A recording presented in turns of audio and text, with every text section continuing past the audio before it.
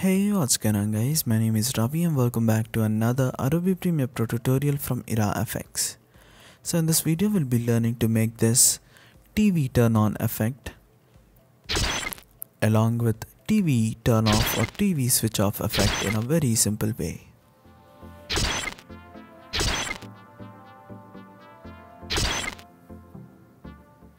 So I already have a video in my project. Let me right click on this and click on new sequence from clip so that a sequence will be created with that video settings.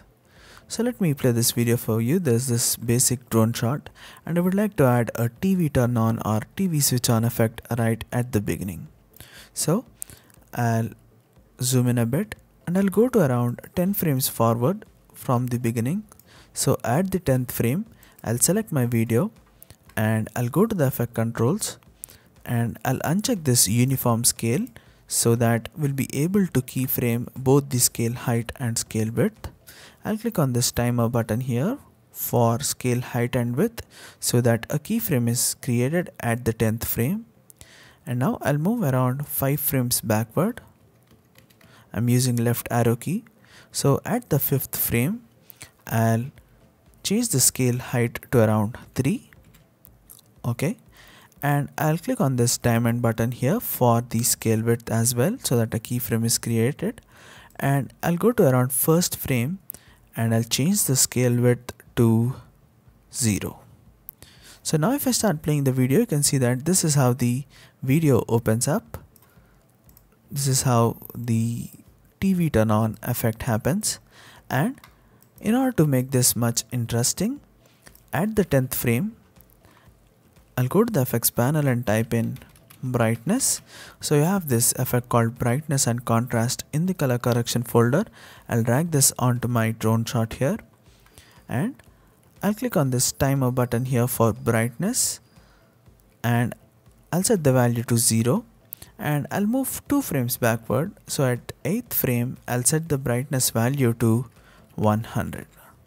So now the video is always bright until it opens up, and you'll have some sort of flicker effect as soon as it opens up.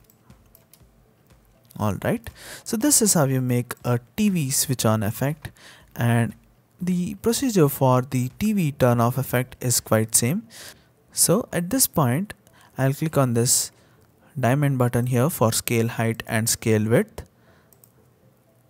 so that a keyframe will be created at this point. I'll move around 5 frames forward. I'm using my right arrow key and I'll change the scale height to around 3.